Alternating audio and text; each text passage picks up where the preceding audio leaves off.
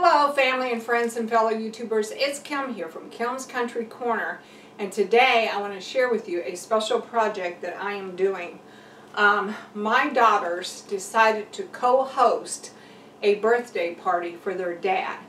John is turning 70 this year, and the girls wanted to throw him a surprise birthday party. So they asked if I would help out, and I agreed because John is still a friend. And so I am doing part of the cooking. I am fixing the baked potatoes and the baked beans. And then Karen is fixing barbecue chicken, and then ham sliders and turkey sliders.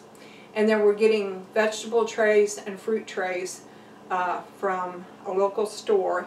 And Karen has ordered a cake.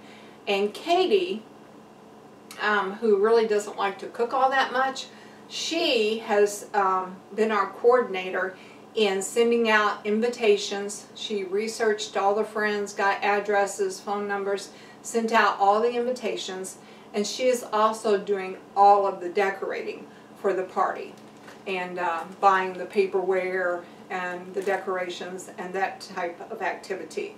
So Katie's kind of been our chairperson, and Karen and I have been pitching in with food.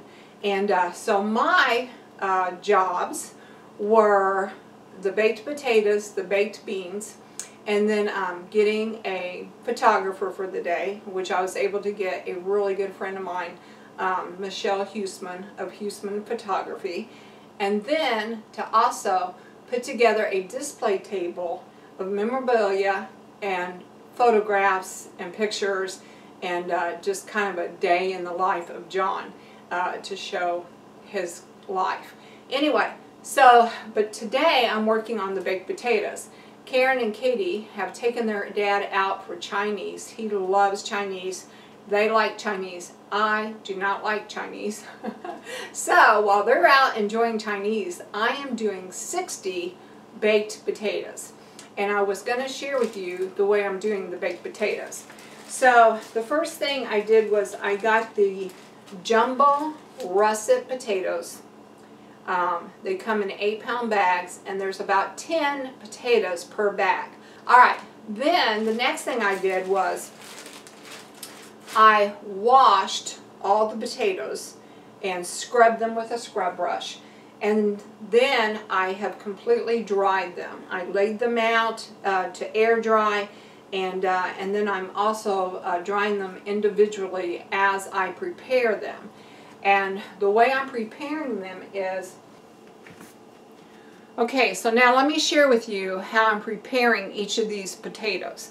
So I take a potato that I have already washed and scrubbed and have let air dry, okay? And then I'm taking a towel, clean towel, and I'm making sure that they are extra dry because I want to make sure the skin is thoroughly dry. Okay, and then I'm putting them in this bowl here, and I'm spraying them with some organic extra virgin olive oil. Now you can use the liquid olive oil, but I just find this works easier. Okay, then I spray the potato down like so, and then I use some sea salt and I sprinkle that on my hand. And I rub that into the potato, okay? Then, with my clean hand, I get a sheet of aluminum foil that I have pre-cut because I couldn't find any of the already cut ones. So anyway, I've pre-cut these, and then I take the potato and I put that on the aluminum foil and wrap it.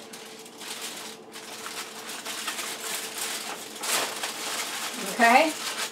And I will go back and wrap those better, but that's the way I'm doing it. Okay, so now I'm going to take you to the next step.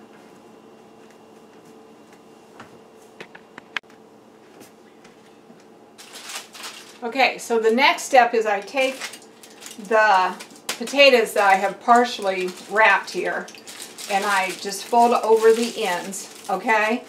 And then I'm laying them into this Hamilton Beach 22-quart roaster oven. This is a roaster oven. It's different than a crock pot, okay?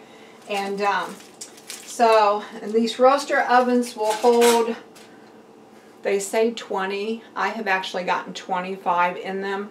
So I have 2 of these. So I'm hoping to get 25 into each of these and then make 10 in the oven. But anyway, so that's what I'll be doing, is putting 25 potatoes into 2 of these roaster ovens. And then finishing off by putting the last 10 into the regular oven. Then we will plug these in where the party's being held, and they will keep the potatoes warm. You have to cook the potatoes. Well, it depends on what degree you're cooking them at. You can cook them at a low degree for a longer time, or a higher degree for shorter time.